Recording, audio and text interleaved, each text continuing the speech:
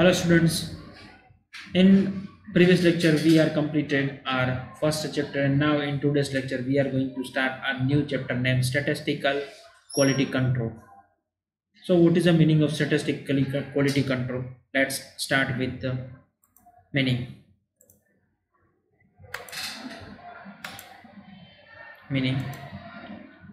After the industrial revolution, the world has progressed enormously in the field of industry. જ્યારે second world વોરને complete થયું ત્યારે ઔદ્યોગિક ક્રાંતિ જેને કહેવાય એટલે કે ઇન્ડસ્ટ્રીયલ રિવોલ્યુશન એ જ્યારે સ્ટાર્ટ થયું ત્યારે ઓલ ઓવર વર્લ્ડની અંદર ઇન્ડસ્ટ્રીને થોડું વધારે પડતું પ્રભુત્વ મળવાનું સ્ટાર્ટ થઈ ગયું. And the modern age of industrial development there is a competitions practically in every branch. But now if we are discuss about in today's era, at that time we are living in a one competitive era. like કોમ્પિટિશનનો એક યુગ અત્યારે થઈ ગયો છે. કોઈ બી ગવર્મેન્ટની કોઈ તમારી સામે ઘણા બધા એક્ઝામ્પલ તમે ન્યૂઝપેપરમાં જોતા હશો કે તલાટીની ખાલી 2-3 હજાર ટૂંકમાં વેકન્સી હોય તો એની સામે છે 20 લાખ 25 લાખ જે ફોર્મ છે એની સામે ફિલઅપ થતા હોય છે. તો તમે જોઈ શકો છો કેટલો કોમ્પિટિશનનો કહેવાય કે એક યુગ છે અત્યારે, એક સમય છે એક કોમ્પિટિશનનો. સો ઇન્ડસ્ટ્રીની અંદર પણ આ સેમ વસ્તુ છે કે if you want to survive in the market, so you must have some uniqueness in your product which is different from other, or we can say that different from your competitor. અત્યારે જે સમય જે છે તો એમાં તમારી પાસે એવી વસ્તુ હોવી જોઈએ જે તમારા કોમ્પિટિટર કરતાં તમને થોડીક અલગ પાડતી હોય, તમારા કોમ્પિટિટર કરતાં તમારી પાસે એ વસ્તુ થોડીક ડિફરન્ટ હોય, એના કરતાં સારી ક્વોલિટીમાં અને ઓછી કિંમતે. હવે જો તમે ક્વોલિટી થોડીક વધારે મેન્ટેન કરવા જશો તો એનું તો એક થશે શું વસ્તુ કે you are not able to control your price, your MRP. If your MRP is higher, then customer don't afford it, and if MRP is lower, then customer is happily afford it and happily consume the product. Next, hence one of the primary need of the top management in any production organizations is to ensure that the product manufactured by them are of good quality. હવે જો અત્યારે competition એરાની અંદર ટૂંકમાં ટકવું હોય કોઈ પણ કંપનીને, if they wanted to survive in this competition era, then they must have to maintain their quality, they must have to maintain their product, they must have to maintain their price also. Say if you are taking the example of Balaji, there are no changes in the taste of Balaji wafers. If you are eat the Balaji wafer in for 5 years ago and now, you have not find any kind of difference in the taste of Balaji wafer.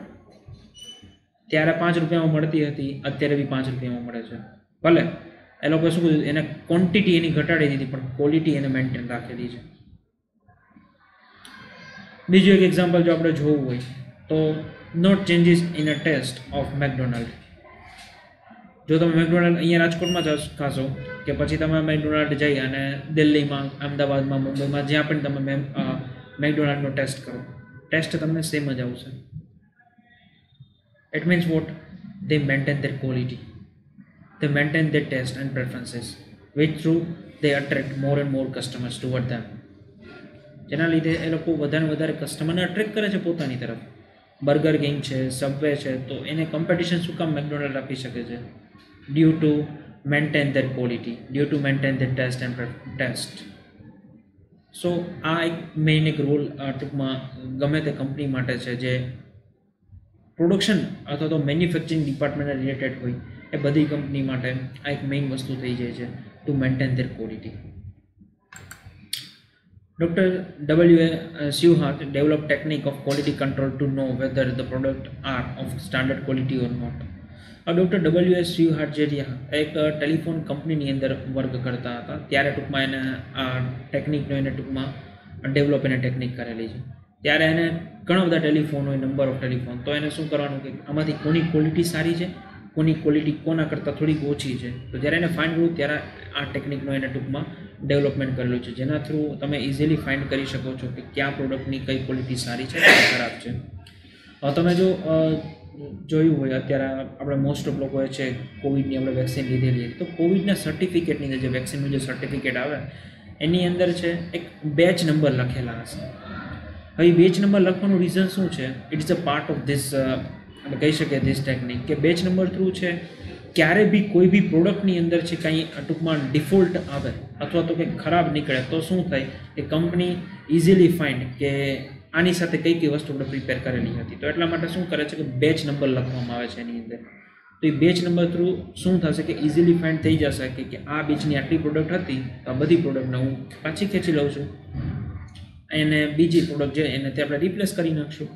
તો batch number જો એની અંદર લખેલા હશે તો શું થશે એના through કે એને ખબર પડશે કે આ આખી બેચની ક્વોલિટીમાં કંઈક આપણે થોડુંક ડિફર આપણને આવેલું હશે. સો આ ટેકનિક થ્રુ છે કોઈ પણ ઓર્ગેનાઇઝેશન જે રહ્યા ઇઝીલી છે એ ફાઇન્ડ કરી શકશે કે કયા પ્રોડક્ટ મારી ક્વોલિટી ડાઉન છે, કઈ પ્રોડક્ટની ક્વોલિટી મારી બેટર છે મારા કમ્પિટિટર કરતાં. Next, quality and quality control. It is a very easy to understand that a primary aim of any manufacturer is to see that the product manufactured by him should be acceptable to the customers. હવે જો અત્યારે કોઈ પણ businessman હોય their first main objective is that to get maximum number of profit. But how they earn a maximum number of profit? When their product is surviving the market, consumer attract towards their product and consumer consume with happily and satisfactory their product. Consumer જે છે એ ખુશીથી અને proper રીતે use કરી શકશે જે તે પ્રોડક્ટનો. તો એ શું કરશે કે આપણે ઇન્ડિયાની અંદર છે એક ટેન્ડન્સી છે mouth to mouth publications or advertisement તમે કહી શકો કે જેટલું મોઢેથી જેટલું એડવર્ટિઝમેન્ટ થાય છે એટલું બેલબોર્ડ લગાવો કે ટીવીમાં એડવર્ટિઝમેન્ટ દો એટલું એડવર્ટિઝમેન્ટ એ કઈ રીતે નથી થતું. જો તમારી પ્રોડક્ટ સારી હશે તો એક કસ્ટમર બીજા બેને લઈને આવશે અને જો તમારી પ્રોડક્ટ ખરાબ હશે તો એક કસ્ટમર બીજા 10 કસ્ટમરને તોડશે. Once a particular product become acceptable to the customer, he has to be vigilant about maintaining the same standard of quality. હવે એકવાર છે કોઈ પણ કસ્ટમરને ટૂંકમાં અફાવી ગયું. હવે જો એક્ઝામ્પલ લેવું તો તમે કોકાકોલાનું લઈ શકો. યુએસની અંદર એને એક ડાયટ કોક કરીને આવે એનું એક ટૂંકમાં બેવરેજીસ એનું એક આવે છે એક પ્રોડક્ટ એની આવે છે નવા ટેસ્ટ સાથે. તો જ્યારે એને ઇન્ડિયામાં લોન્ચ કરેલું હતું ત્યારે એટલું બધું ચાલ્યું નહોતું. શું કામ? તો કે ડાયટ કોકની અંદર શુગર મીન્સ કે થોડુંક જે આપણે જે મીઠાશ જે આવતી હોય કોકાકોલાના ફ્લેવરની અંદર એ આવતી નહોતી. એનો કલર એ થોડોક ડિફરન્ટ હતો બીજા કરતાં. તો શું થયું? Consumer are not by that product. કન્ઝ્યુમરે એ પ્રોડક્ટને બાય ના કરી. એનાથી શું થયું કે એને છે ઇન્ડિયાની અંદર ડાયટ કોક જે હતું એના ટૂંકમાં એનું પ્રોડક્શન એને સ્ટોપ કરી દેવું પડ્યું. સેલિંગ એને સ્ટોપ કરી દેવું પડ્યું. જેટલી પ્રોડક્ટ હતી પછી એને પાછી લઈ લેવી પડ્યું.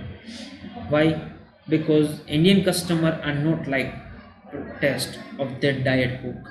ડાયટ કોકનો જે ટેસ્ટ જે હતો એ ઇન્ડિયન કસ્ટમરને એટલો ફાવ્યો નહીં. તો શું થશે? તો કે એને એ પ્રોડક્ટ પાછી ખેંચી લેવી પડી. અને તમે બીજું એક્ઝામ્પલ જો લ્યો મેકડોનાલ્ડનું, તો એના જે બર્ગર જે આવે છે તો એનો ટેસ્ટ એટલો બધા લોકોને ટૂંકમાં ગમે છે. તો જેનાથી શું થાય છે કે સબવે છે પછી બર્ગર કિંગ છે તો એ બધાને પૂરેપૂરું કોમ્પિટિશન પ્રોવાઈડ કરે છે McDonald through maintaining there quality. અને એની ક્વોલિટી એક મેન્ટેન કરેલી છે. તમે કદાચ ગમે ત્યાં જશો તો સ્વાદ તમને ટેસ્ટ તમને છે એક જ સરખો આવશે. નેક્સ્ટ જોઈએ વેરિએશન ઇન ક્વોલિટી. ક્વોલિટીમાં કેવા કેવા વેરિએશન હોય? તો variation of quality main have two types. First one is variation due to chance cause and variation due to assignable cause. હવે ચાન્સ કોઝ એટલે શું થશે કે સમજી લો ટાઇલ્સની જે વીથ હોય, આપણે જે ટાઇલ્સ આવતી હોય બરોબર છે, હવે એની વિલ્થ રહી બરોબર છે એ 5 mm રાખવાની હોય, 10 mm રાખવાની હોય, જેટલી બી ટૂંકમાં રાખવાની હોય વોટ એવર તે રાખ. હવે 1 ઇંચ રાખવાની હોય, 2 ઇંચ રાખવાની હોય, જેટલી બી ટૂંકમાં એની વિથ રાખવાની હોય. હવે એ વિથ જો મેન્ટેન નહીં થાય એની કીધે સપોઝ 5 mm ની એને રાખવાની હોય વિથ, તો 5 mm એના કીધે મેન્ટેન નહીં થાય. અમુક એની ટાઇલ્સની અંદર છે 4.9 mm હશે, અમુક ટાઇલ્સની અંદર એની છે 5.2 mm હશે. તો આટલું જે સ્મોલ જે વેરિએશન જે છે જો બને છે એક જ મશીનની અંદર બને છે ટાઇલ્સ, એક જ જે પર્સન જે એક જ વર્કર જે છે એ મશીન ઓપરેટ કરે છે, એક જ સરખું મટીરિયલ યુઝ કરવામાં આવે છે. તો આમાં જે વેરિએશન જે થશે તો એ શું થશે એને આપણે ચાન્સ ક્લોઝ કહી શકીએ કે જે બાય ચાન્સ છે થોડો ઘણો ફેર થતો કે 1 કા 2 ટાઇલ્સમાં નીકળતું હોય, પર બેચ 3 કા 4 ટાઇલ્સ એવી રીતે નીકળતી હોય, એમાં થોડો વેરિએશન હોય. But variation due to અસાઇનેબલ close એટલે શું થશે કે 5 mm ની વિથ એને રાખવાની હોય તો 5 mm જગ્યાએ છે અમુકમાં 3 mm નીકળે, અમુકમાં 8 mm વિડ્થ નીકળતી હોય. તો આ જે રહ્યા એ અસાઇનેબલ ક્લોઝ આપણે એને કહી શકીએ. શું કામ? તો કે આટલું બધું જે વેરિએશન જે આવે છે એની વિથની અંદર, તો એક અસાઇનેબલ ક્લોઝ હોય. કાં તો તમારે વર્કરને ટ્રેનિંગ આપવી પડે, કાં તો તમારું રો મટીરિયલ એકવાર ચેક કરવું પડે, કાં તો તમારે જે મશીનરીમાં તમારી જે ટાઇલ્સ જે છે પ્રોડ્યુસ થાય છે એ મશીનરીની તમારે સર્વિસિંગ કરાવવી પડે, તો મશીનરી જે છે એને રિપ્લેસ કરવી પડે. વાય? આના થ્રુ છે તમારી ક્વોલિટી એક મેન્ટેન નથી થતી. જો ક્વોલિટી મેન્ટેન નહીં થાય, so it's easily you can not attract the customers toward your product. જો ક્વોલિટી મેન્ટેન નહીં થાય તો તમે તમારા કસ્ટમરને તમારી તરફ અટ્રેક્ટ નહીં કરી શકો, અને જો અટ્રેક્ટ નહીં થાય તો સેલિંગ નહીં થાય. સેલિંગ નહીં થાય તો તમારા કોઈ પણ બિઝનેસમેનનો જે ફર્સ્ટ ગોલ હોય two gate higher number of profit, they can not achieve that. એ લોકો છે એને અચીવ કરી શકશે નહીં. નેક્સ્ટ આપણે જોઈએ use of statistical quality control. એના યુઝ ક્યાં ક્યાં છે? Two define the standard of the process. હવે એસક્યુસી અથવા તો આપણે સ્ટાન્ડર્ડ ક્વોલિટી કંટ્રોલ કહી શકીએ. એનો પહેલો યુઝ શું થાય? તો કંઈક સ્ટાન્ડર્ડ છે, બરાબર છે, ગમે તે પ્રોસેસને મેન્ટેન રાખવું.